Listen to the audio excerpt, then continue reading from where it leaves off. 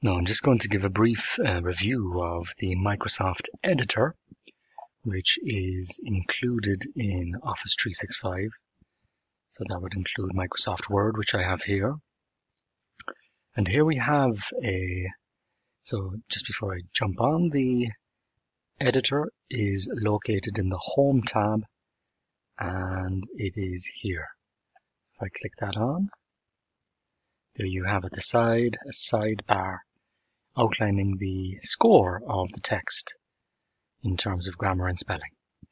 Now, if I click, so as you can see there is a broken line underneath certain words, and this is Microsoft Editor outlining concerns that it has.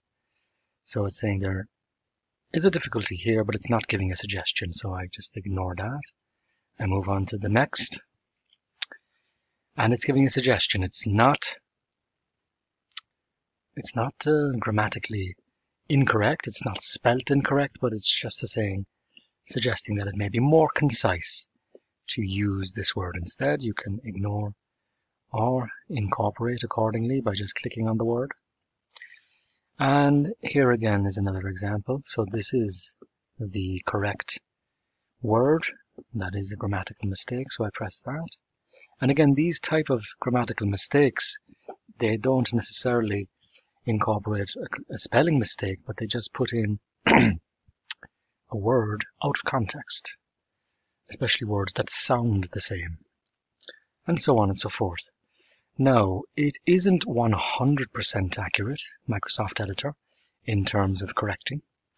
And for instance here, place, that is the name of a fish.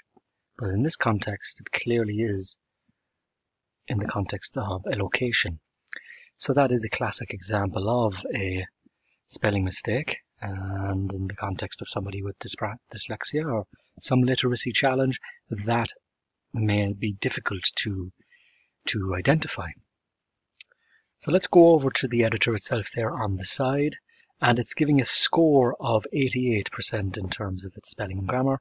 If I click here, it gives again a suggestion as to what to change. Again, I could have done that in the actual text itself, but you can also do it here on the ribbon and move through the actual items, words or phrases that are flagged by Microsoft Editor and make your changes accordingly.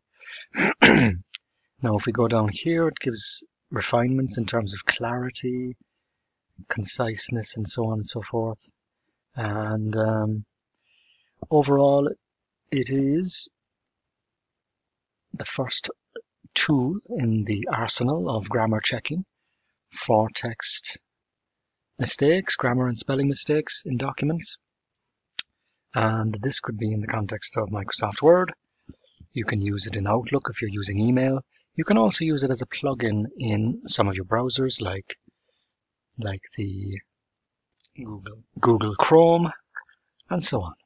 Now, in comparison to the proprietary tools like Grammarly and the other tool Ginger, it's not on the same level. It's not as good, it's not as accurate. But as I said, if you don't have access to those tools, it is a tool to help in any case.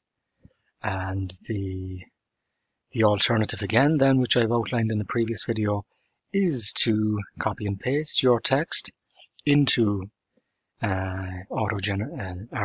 text generated AI, for instance ChatGPT, and just before you paste in the text, just state, make this more, check if there are any spelling or grammar mistakes, put a colon in, paste in your text, and it's usually very good at picking up all of the mistakes in the text.